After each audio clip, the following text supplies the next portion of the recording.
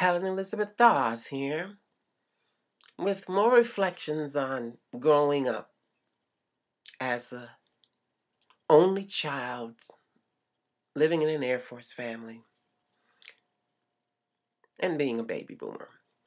Well, like I said, I'm not a baby boomer. My parents were the baby boomers. But anyway, do you know those young people, and you might even know some adults, who always seem kind of standoffish and they don't talk to many people and they just watch people and you think they're really stuck up.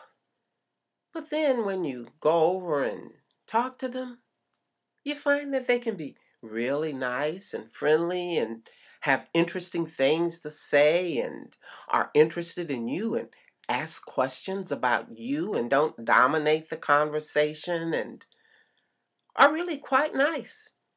And when you get to know them, they can actually be fun and like to do things and share information and are interested in sharing and finding out things that you're interested in. Well, a lot of the times, those people who we think are stuck up are actually, like I was, really very shy. So shy, all we could do is just stand in the back and watch and observe. And if somebody would happen to look at us, we might smile. But being an only child, and you don't really always know how to talk. And if you haven't played a lot of games and you don't go out that much, you're not too good with moving in those social circles and being the life of the party and just walking up and talking to anybody with any little trivial or the latest fashion or all the stuff that people might talk about. So yes, I grew up being accused of being stuck up and thinking I was better than everybody else when I really didn't.